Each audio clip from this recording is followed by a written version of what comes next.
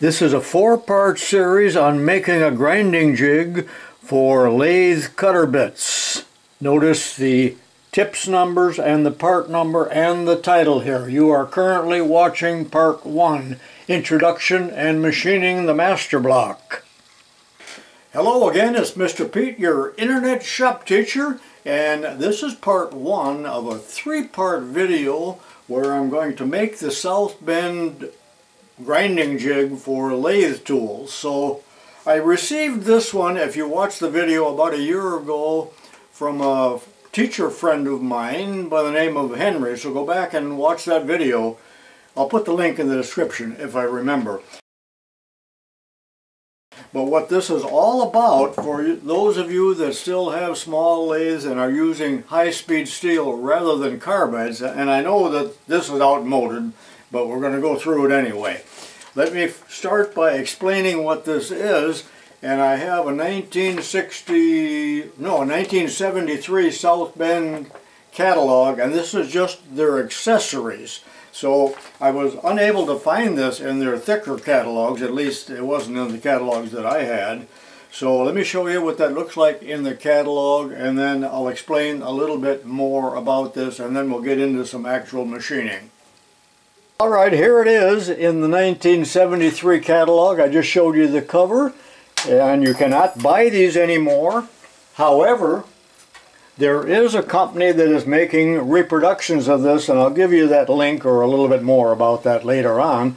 But again, the whole purpose of this is for you to hold your tool bit in this fixture that presents it to the grinding wheel at the exact angle, and it makes it much easier for you to grind great tool bits, although it takes a lot longer to use this than doing it freehand. But this is ideal for the beginner or someone that just plain has trouble grinding lathe bits. And here are the instructions that came with this item. Now, I believe I got this from Vintage Machinery, but on this page, and I'll put a still at the end of the video, there's instructions there, and then they talk about how to use it on the grinder and what kind of bit should be held, and all of the different things that you might need to know, and there is a parts list of it. For those of you that would like to make this little grinding jig, there are no actual blueprints for it. About a year ago, I had contact with a man out of state that agreed to do the blueprints, and something happened, it fell through, or he lost interest, or something like that. I'm not really sure, because I've lost contact with him. But at that time, I made a short video, like a 10-minute video, that was private and sent to this man so that he would have some dimensions to make the blueprints. So what I'm going to do is make available to you that unlisted video, and you can take a look at it, and that might help you if you need dimensions or to make some sketches. So here is the title for that, and I'll put the link down in the description. Here is the title to that unlisted video. Check it out, click on the link. Okay, and here it is. This is the one I got from Henry, and he did not know what it was, I don't believe, until he came here to see me. And after we cleaned it up, we found out that there is a South Bend logo on there. I don't know if I got it upside down, but anyway, it says South Bend. This one is used and modified or damaged by students over the years. And those dimensions on there are left from what I just talked about when I made a video for another man. This is a 10-degree angle here. And each one of these came with 4 different tool holders of different sizes. And the square hole is the difficulty of this whole thing, and that'll be in part 2. But there is one of these for 1/4-inch bits. This is 3/8. 3/16 and 5/16.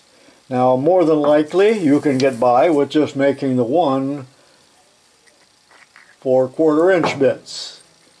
But I think you can see what this does is that when you clamp your work into the fixture, you can rotate it at different angles, and you've got two different angles here to set it on your tool rest.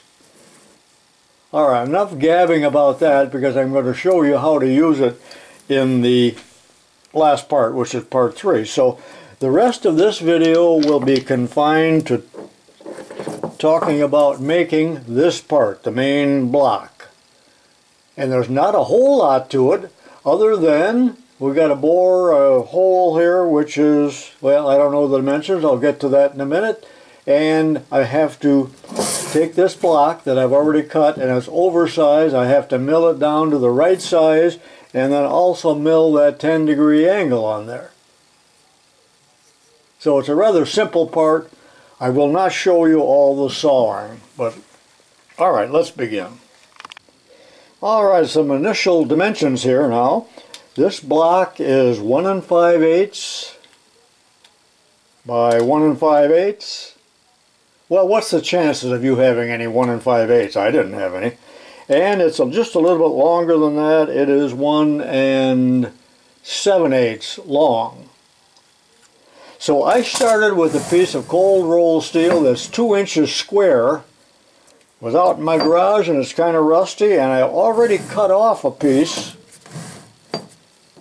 a little bit longer than what I need. As I said, it needs to be 1 7/8. So the first thing I'm going to do, since these are rough saw cut, I'm going to square up one end, and then I'm going to mark it 1 7/8 long, and then I'm going to face it to that length. And that's a good operation for the 4-jaw chuck, and I do not even have to center it very well in the 4-jaw chuck. But let me square up this rusty end and let's see what we got. Alright, it's set up in the 4-jaw chuck, and it's not running very true because it doesn't matter, and I'm not going to waste time setting it perfectly for a simple facing operation.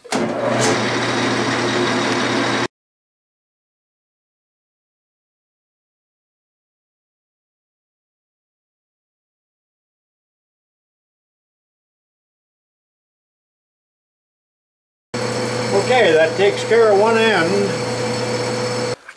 Okay, that turned out just fine. This end is faced and squared off and deburred. Now this block needs to be 1 7/8 long. Why? Because all of these holders for the tool bits are 1 7/8.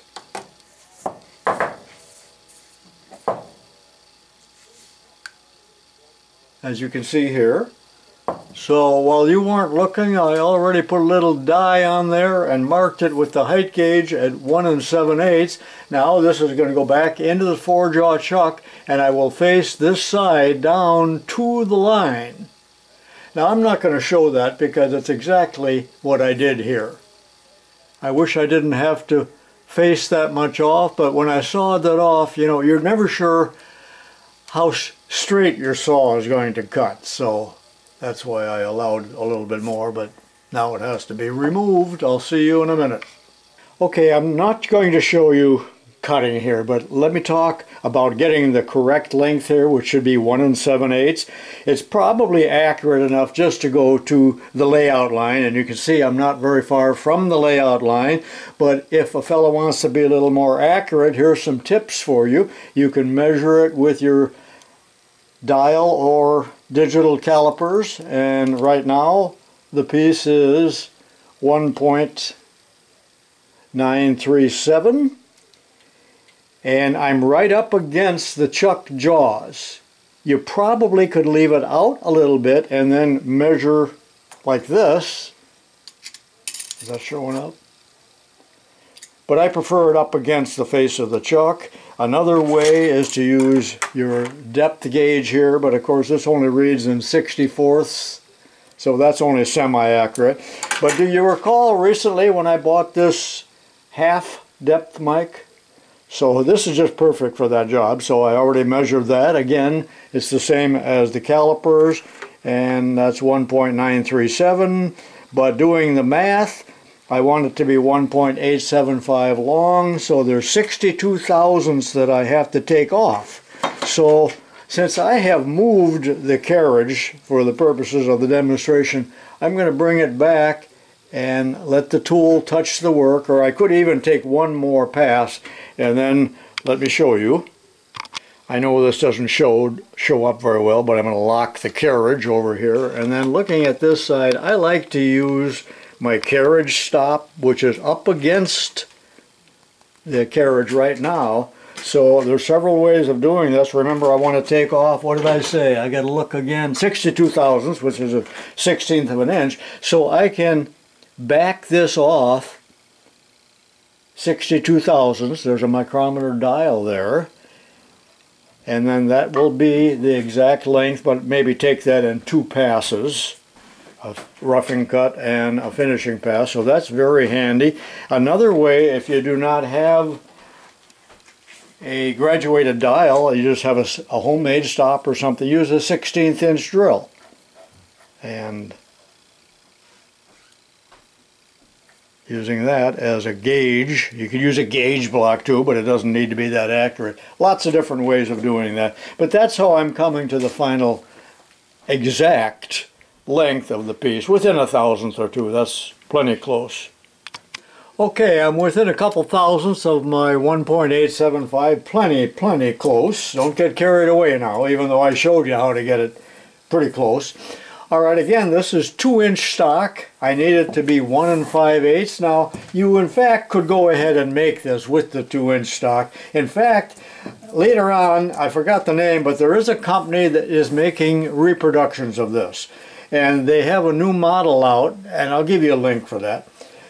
And they made 5 sizes of these. They added on one size so that you could do 1/2-inch bits. But in order to accommodate that, they had to make this a little bit larger. So that's why I'm saying that you could stick with the 2-inch if you want. But I'm going to remain true to South Bend. So what I've already done here is marked it, and that's way too much to mill off, so I am going to saw that off, and then I'll meet you over at the milling machine. Then I will mark and saw and mill the other side, but you don't need to see both sides. So I'll be right back, and when I'm back it will be sawn off close to the line, and then we'll go to the milling machine. Okay, I've sawn this off. I left a little bit for machining here. The vise is clean. The work will be clamped. Now notice that I'm hanging it, I'm not putting it in the middle, which some of you are going to complain about, but I'm hanging it out enough here so that I can use a micrometer here to take a measurement, although you could put it in the middle and use a depth micrometer. Remember, there's 100 ways of doing this. I beg of you to wear your safety glasses when you're working in the shop, and write your dimensions down as well. So I'm going to tighten this up real well, and I'm going to try using this 3-fluted carbide bit here because it's pretty wide. So if that cuts okay, that's what I'll use. Otherwise I'll switch to a smaller diameter sharp cutter.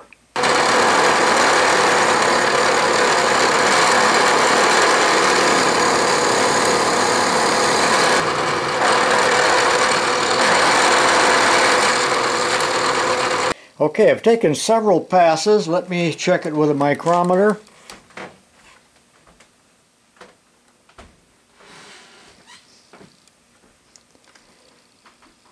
And it's 1.635, so I have 10 or 11 thousandths to go. And this will be my finishing pass, so I like to start down at this end. It throws more of the chips away from me. That's why I'm doing that. And I'll raise the table by 10 thousandths. You can't see that. I'm raising the knee crank.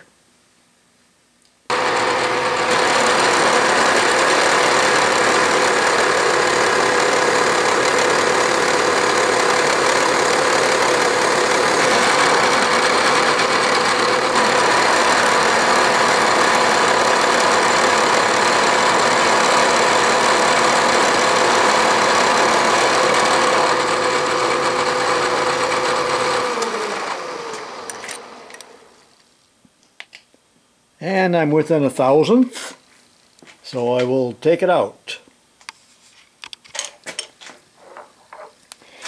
Alright, now I will deburr it and then I will mark it again. I will go out into the garage, saw it off, and I'll mill the second side. I'm not going to show that, but I did want to tell you that after this is deburred and then sawn, I probably will not have to do any measurement. I will just take a reading on the micrometer dial of the knee and raise it to that amount, and I should end up with the same dimension. That's the way I'm going to do it without using a micrometer, just trying to show you different ways. Alright, I just finished the second side and I'm on dimension, so out it comes, and I'll see you over at the workbench. You know, when you think about it, well, I'm halfway through this video in 10 minutes or 15, and all I've done really is brought the block here to roughed out dimensions, well, finished dimensions, but you know, there's that much waste with 2-inch stock, and that took a lot of time. But anyway, this is what I've got now. It looks good. And by the way, you might have watched a recent video where I did tramming, and the proof is in the tasting of the pudding, I guess is how it goes, because there's very little evidence of it being out of tram. That is, the evidence here shows that the machine is in tram. In terms of, with a larger cutter like that, the trailing edge will leave an extra ring. Well, or it could be the forward edge, depending on the direction of your feeding or your travel. Anyway, so I put a little layout die on that end, and now I'm going to lay out the big hole. Notice it is not really on center, so I'll have to find the dimensions and lay that out. I'm going to do that with a height gauge. Always use a height gauge if you can, if you have one. Alright, let's do one side at a time. In review, the stock is 1 5/8, so I have the height gauge set for half of that, which is 13/16. And yes, I know I'm not working on a surface gauge. Always proof yourself by flipping it over like that. So that is a center line in one direction. Well, the next one is not half. That is, it's not in the center. So let me figure that out. I'll be right back. Okay, in order to get my center point there, I need to turn it around like this and locate the other line. The diameter of these pieces, well, right here, it's really an oddball. Every one of them is slightly different, but they're approximately 1.350. They probably made these out of different bar stock, different batches, but anyway, it's about 1.350, so half of that, and that comes to about 1 11/32, so it's really an oddball size. Henry just came down here to visit me. Say hi, Henry. Hi. Wave. Let me finish this little clip, Henry, and then we'll play, okay? Anyway, that's about 1 11/32. You'll never find stock that size, neither will I. Half of that, again, is, I got sidetracked here with Henry, 0.675, so I've got this height gauge set for that, and I will mark it off like that, and that is where this hole will go. And I'm going to do this on the lathe. This could be done on the milling machine with a boring bar, but I'm going to do it on the lathe, and I'm going to center punch this, and I'll show you how I'm going to center it when we get into the four-jaw chuck work. Okay, the next step is to drill and, well, ream or bore. I don't know if I have a reamer the right size, because this is in fact going to be like a 15/16 hole. Now I've center punched those cross marks that I just made, and notice that I just made a set of copper jaws here also, so I don't scuff up the work, but I have roughly located the work using a ball bearing center here. But that's not close enough, or maybe it is. You can do it any way you want. There's 1,000 ways of doing this, but I'm going to use my Starrett center tester, which I haven't used in a long time. Some of you may get a kick out of it if you have one, or you may enjoy it anyway. So let's take a look at that.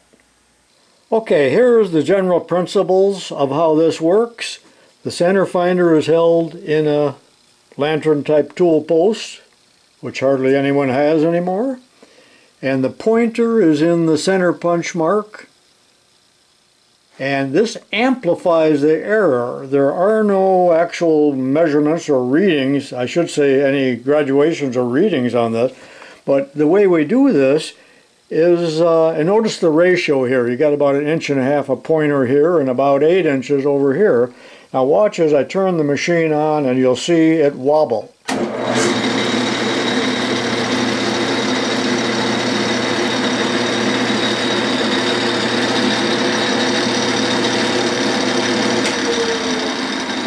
Now this is going to take a while, but the general principle here is that I will adjust the 4-jaw chuck until there is virtually no movement here. This appears to be on or in line with this center point.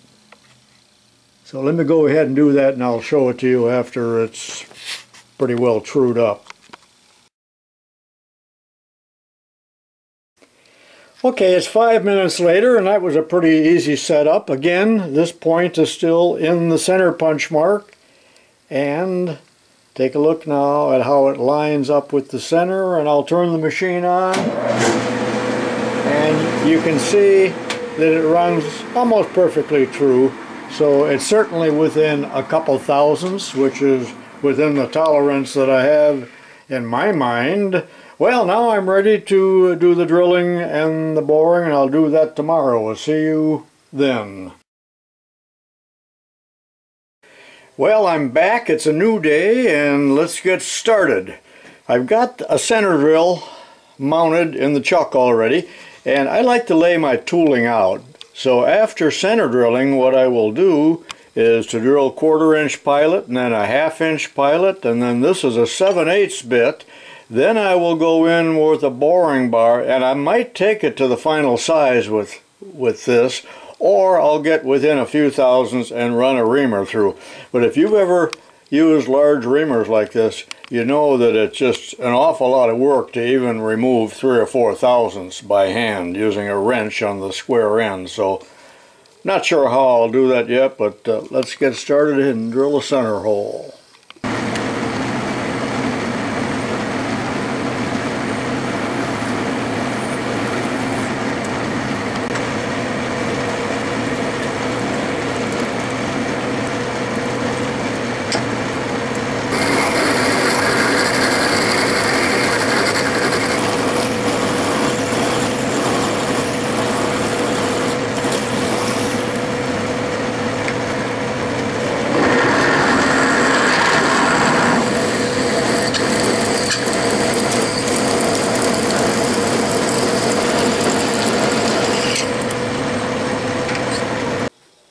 Okay, I'm ready for boring, so this is the setup here, this little 5/8 boring bar. And I'm ready to go. Now I have set a stop such that I will not go in too far with my boring bar and strike the back of the chuck. Okay, I took an initial cut, like a scratch cut, and I measured it with a telescoping gauge and the micrometer, and I've got about 30 thousandths to go. My final dimension will be 0.932 inches, and then I want this just to have a slide fit. So this will be my test plug.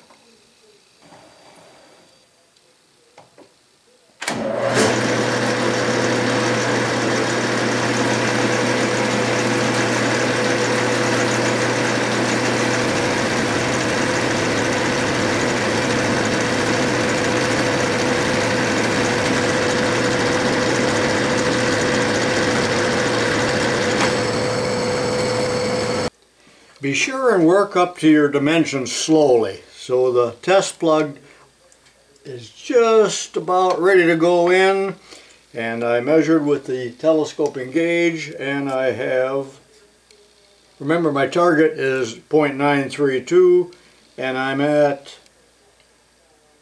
0.923, so I got about 9 thousandths or so to go, or 8. I think I'll take off 8 thousandths and see what happens here. But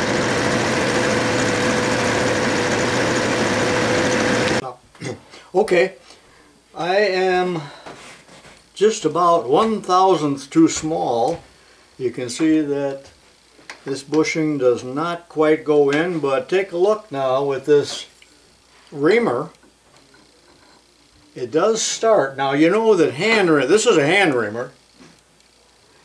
They are slightly tapered on the last inch approximately, so it does start.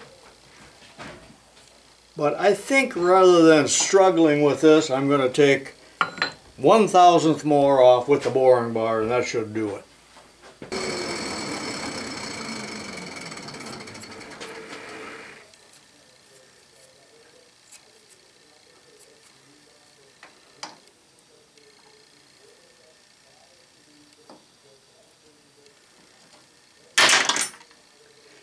Yep, she started, but a little too snug for me. I'll take one more pass without increasing the feed at all, and that should clean it up.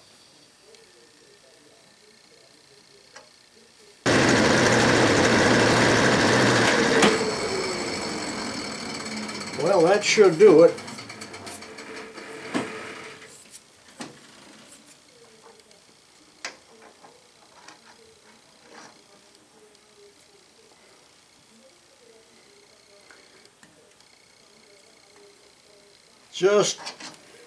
I don't want to have to struggle with it.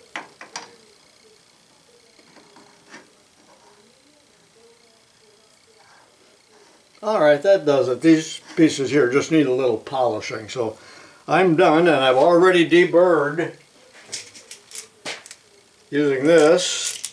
So I'm ready to take it out of the machine. Well, I'm extremely happy with the fit. Now, if you have trouble with the fit, make these pieces fit the hole rather than scrapping this. I always think it's easier to hold a dimension externally like this than internally, especially with a boring bar. Now again, I could have reamed that. Where's my reamer here? This is, what did I say, 15/16? And still just a little bit of undersize on this reamer, but all of these pieces fit so nicely. And also note that on the top piece here, if we hold a straight edge there, it should be approximately a little bit below the surface here, because remember there'll be a 0 mark on there. Now these 2 holes I will drill later on. And for now, I'm going to go ahead and lay out and mill this angle. Now that's 10 degrees. I measured it, and if you remember the direction sheet,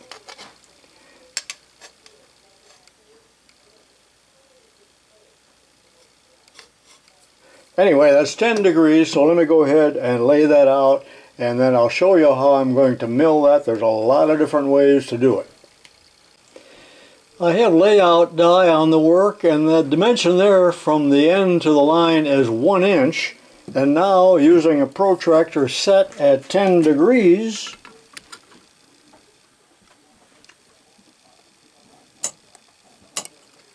now you do not even need to mark that if you're going to use taper gauges, which I am, but I just wanted to show you more than one way to do it.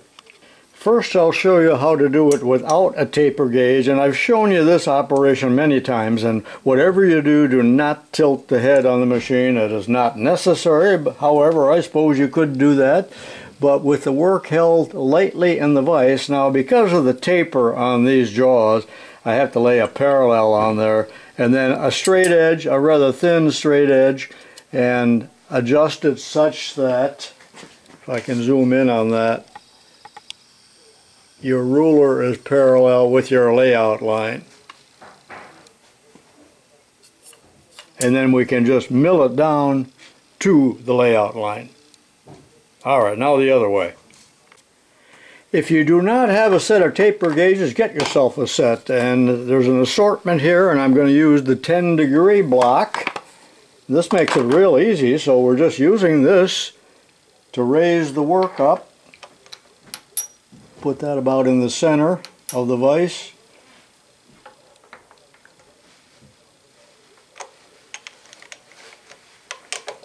Like that. And I'll mill it down to the line, and I've got two lines here, so actually I'll probably be watching the line on the top. Again, I'll use the same 3-fluted cutter that I did on the other job, and I think I'll feed in this direction. So that's going to work just great.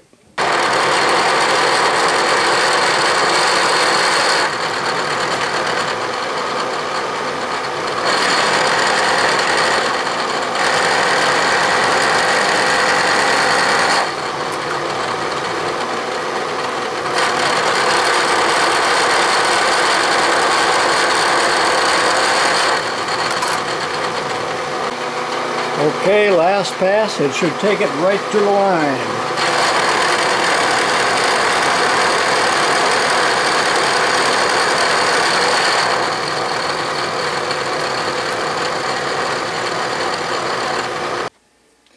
Okay, that turned out great. I still have the original mill finish there, which is not good looking on two sides compared to the machine side.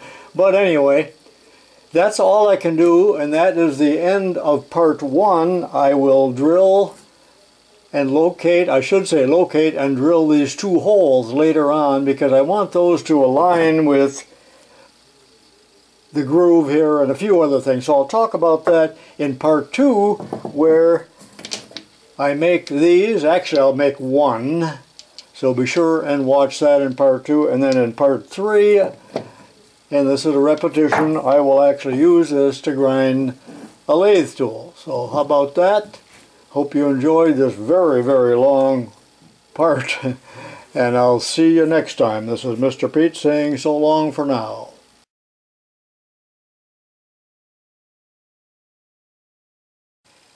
Be sure and watch all 4 of these older videos of mine that are related to grinding lathe tool bits.